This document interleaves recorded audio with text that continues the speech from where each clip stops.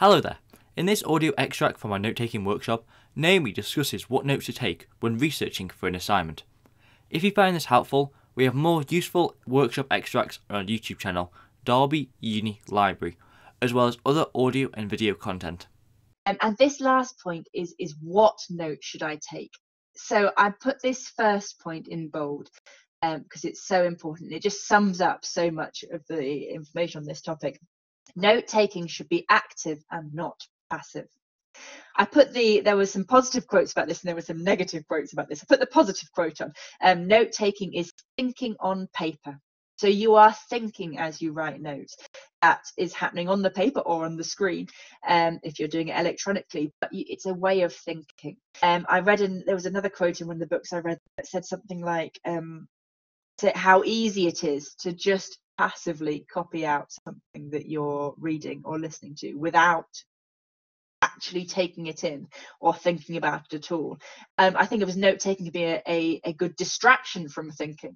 So you want to make sure that you are doing your thinking in your notes and not using your notes to distract you from thinking.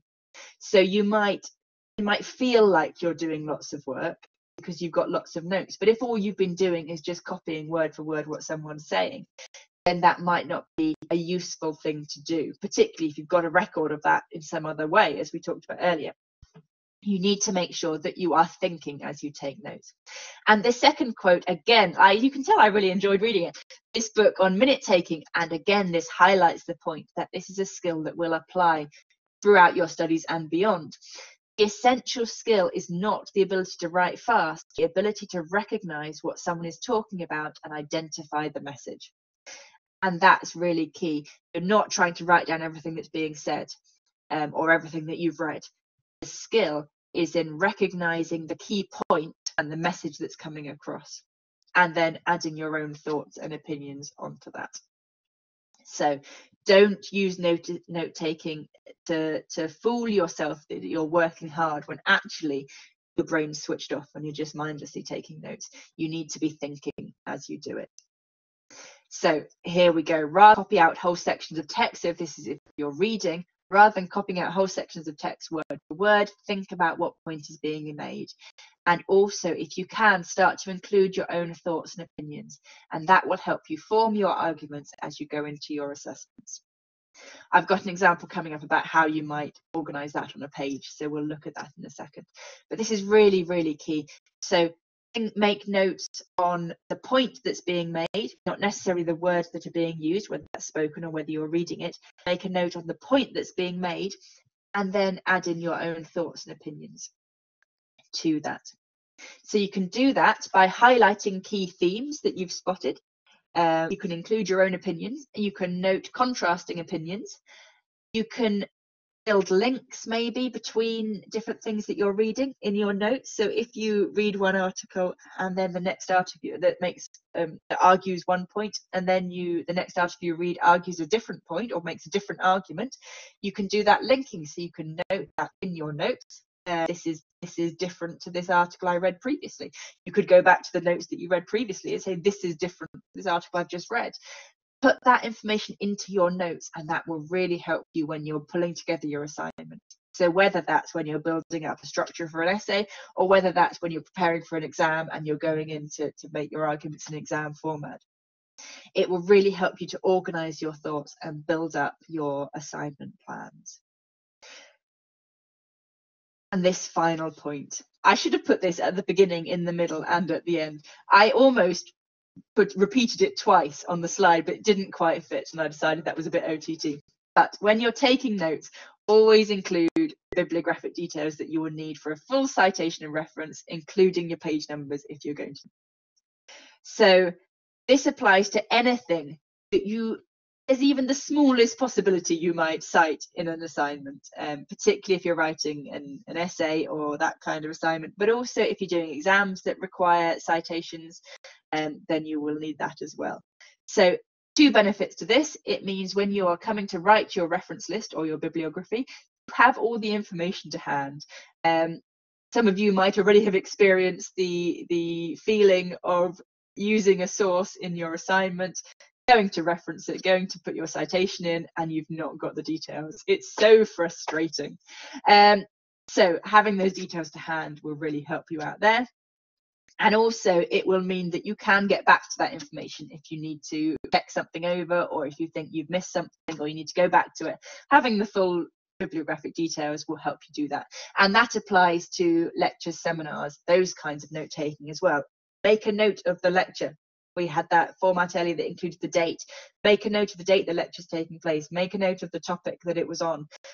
So if you've got a recording, you can easily get back to that recording. So if you've got lecture slides, you can easily get back to those lecture slides if you want to check them. I have yet to do, we do citing and referencing workshops in the library, and we collaborate with lots of different colleagues when we do those. I have yet to do a citing and referencing session with a colleague who hasn't experienced as a student the writing of a reference list and finding they've not written down the full information. My worst, I used to be fairly good at it, fairly good at writing down the full bibliographic information. But it was those times when I thought, oh, actually, I'm not going to use this. I'm not going to use this. I can't be bothered to write down the full information. I'm just going to put it to one side. And then you get back, and then as your ideas develop, suddenly you realize this was the key point, and you've not got a reference. So either then I would have no idea at all what it was to how to get back to it, or I would have very few details that I would be suddenly all my detective skills were coming in to find out whatever book or journal it was that I was reading. So this is my key piece of advice, really. If you're taking note, include that full information you will need. If it's a lecture, something that you're not particularly likely to cite or reference, then include the information you need to get back to any records that you have of it or any information you have. If it's a journal article or a book, if there's even the slightest chance that you might use it in your assignment, then take that time to include the full bibliographic details. I expect there's lots of these lovely apps that will beautifully link into databases, and or you can take a photo and upload the details. Anything that makes it quicker is a good thing. But however you record it, make sure you've got that information. In fact, you could just use if you've got a camera on your phone, you could just use the camera on your phone to take a photo of the front cover and the bibliographic details page, and then just keep a folder of them maybe. But make sure you've got it somewhere. So this is then another example of a layout that facilitates those points we've just been talking about. So this is, again, it's an example, it's a suggestion, it's something to think about, particularly if you are using pen and paper to write notes, but you could also do something electronic that followed this kind of format.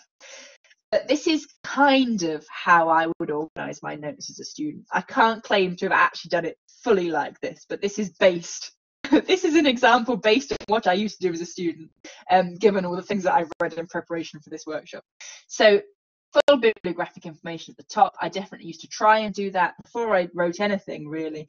I would write the full bibliographic information so I knew I could get back to it. Bullet list of points. So as I said, I love a bullet point. So make my points in the middle here. There's a lot of space for that. On the right hand side then, some separate space to put my thoughts.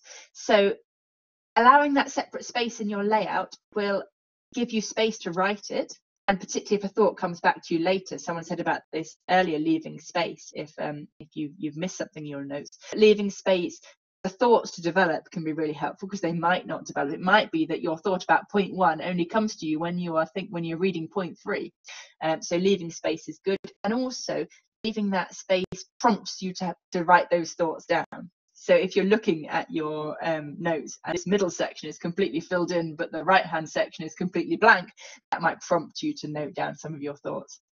And then on the left-hand side, this I can say hand on heart I did do.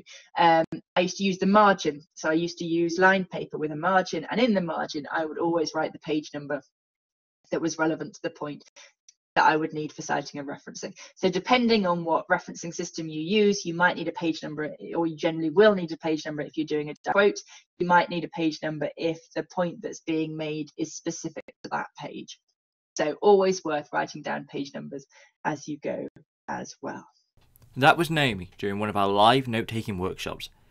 If you want to attend one of these workshops live, go to the University of Derby's library website, www.library.derby.ac.uk, and scroll down until you see a link to our workshop calendar. That's all for now. Thank you very much for watching.